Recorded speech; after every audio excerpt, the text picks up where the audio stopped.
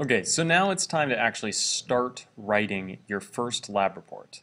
So I'm going to walk you through a sample of a lab report based on the lab that I explained in the lab format video and also based on my discussion in the chi-squared basics video.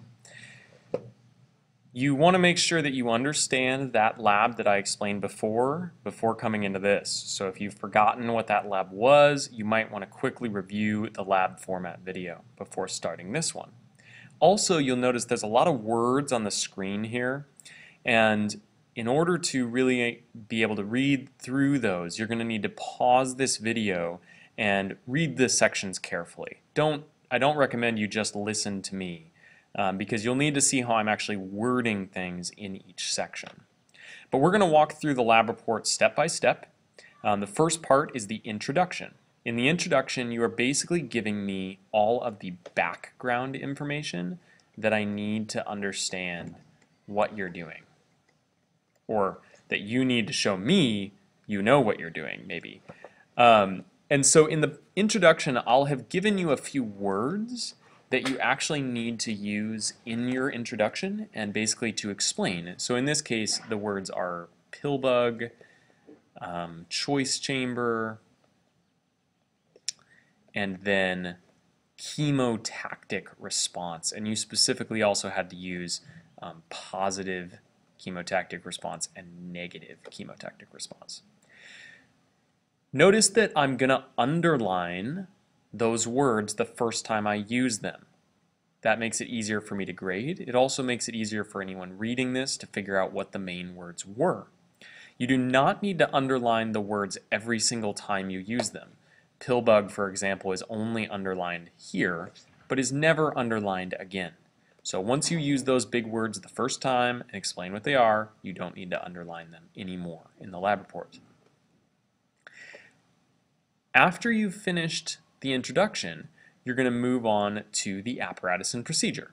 So in the apparatus and procedure, we first want to draw a little sketch. This helps people understand what's going on. So over here I have a sketch of my apparatus, my two choice chambers. First the control choice chamber and then the experimental one.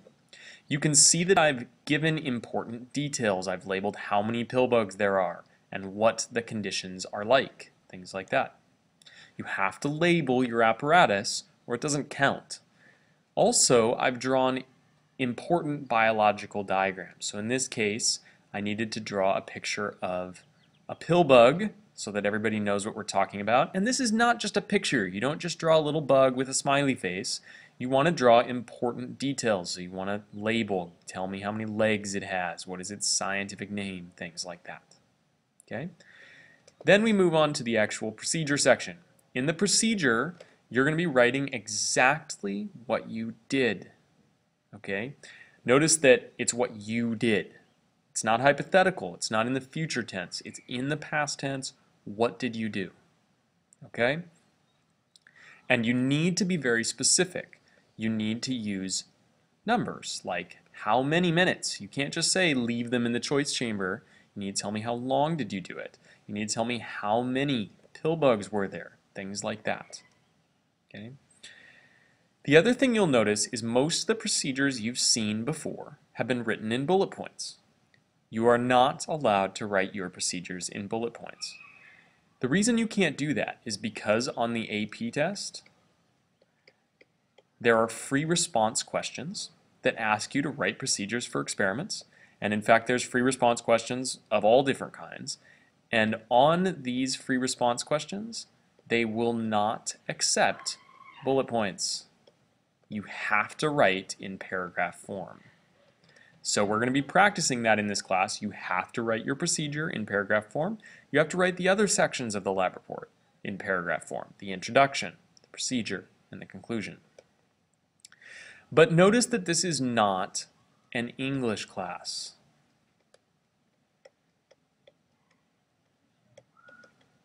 Okay? This is not an English essay. It will not have an introduction sentence. It does not have a conclusion sentence. You need to get right to the point.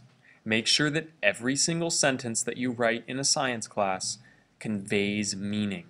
I don't want extra information, and I don't want transitions and other kinds of flowery language.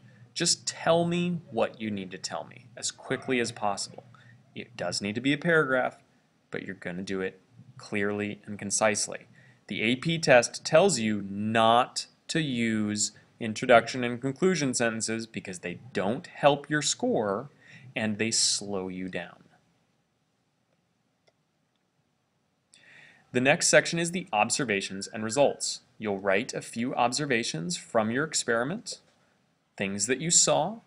In your sample lab report that you're writing for me over the summer, you don't need to write any observations because you didn't actually do the lab.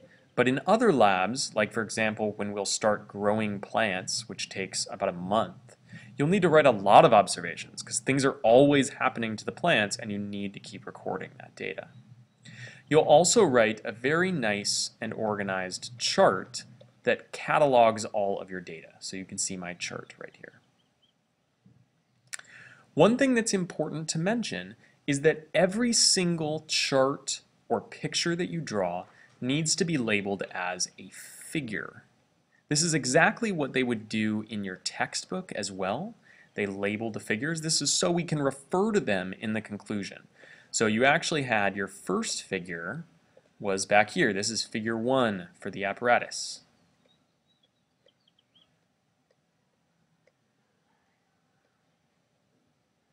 So I'll label that. And then I'll also label the chart as figure 2 so that I can refer to it later. Next, I'm going to draw a graph as part of my analysis. If I have a y-axis, a y variable, and an x variable that are both numbers, I would not draw this kind of graph. I would draw a scatter plot if they're both numbers. A scatter plot looks like this, just dots on a graph. You've probably drawn these in math class. You don't need to connect the dots, by the way. In fact, I don't like it when you connect the dots, and we'll talk about that later in class. But if only one of your categories is a number, for example, number of pill bugs is a number, but these are not, the side of the choice chamber is not, then you're going to draw a bar chart like this. Okay. The other thing that's important to mention is that the axes really matter. You always draw the independent variable, which is the one that you control. In this case, you controlled what the different sides of the choice chamber were like on the x-axis. And you always put the dependent variable, the one that you didn't control, the one that you measured, in this case the number of pill bugs on each side, on the y-axis. It has to be like that every time. This is figure 3. Let's not forget to label it every single time.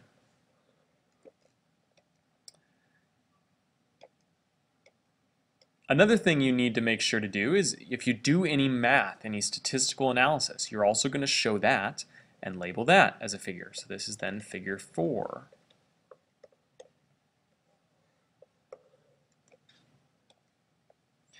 And then lastly, we're going to get to the conclusion. So the conclusion is designed to explain exactly what happened in the experiment. And it can't just say what happened. Here's the most important part of a conclusion. You need to tell me not only what did you learn, but also cite evidence. So, you can see here, for example, that it starts off by saying that we saw that the control group was more likely to be inside B of the choice chamber. That's a good statement. That's something you learned. But you've got to cite evidence. So I referenced figure 2 and said that you can see in that chart that there were 6 more pill bugs on side B than side A. So this is my observation. This is what I learned. And then after that, I cite evidence. A lot of times students say, oh, I don't know what to write in my conclusion. I just can't make it long enough. Usually that's because they're not citing evidence. I then went on to explain what my chi-squared value meant, that my chi-squared value was 1.2 and that was below the threshold and that therefore the difference was not statistically significant. You might want to go through the next few sentences and try to find where the observations are and where the evidence is, explaining the rest of it. And then last, I summed it all up by referencing the words that I used in my introduction. I explained that in this case, the experimental group did show a positive chemotactic response to water. They wanted to move toward it, and I knew that it wasn't just random chance because of my chi-squared values. Your conclusions will not always look exactly like this, but make sure that your conclusions have both observations and evidence for everything that you say. And it's usually a good idea to explain what you learned from each of your different figures. And if you get totally stuck, that's a great way to go through. Make sure that you explained every single one of your figures and what you learned from it. And then don't forget that at the very end, you have to say what the whole experiment meant. What did you learn about the organisms you were studying?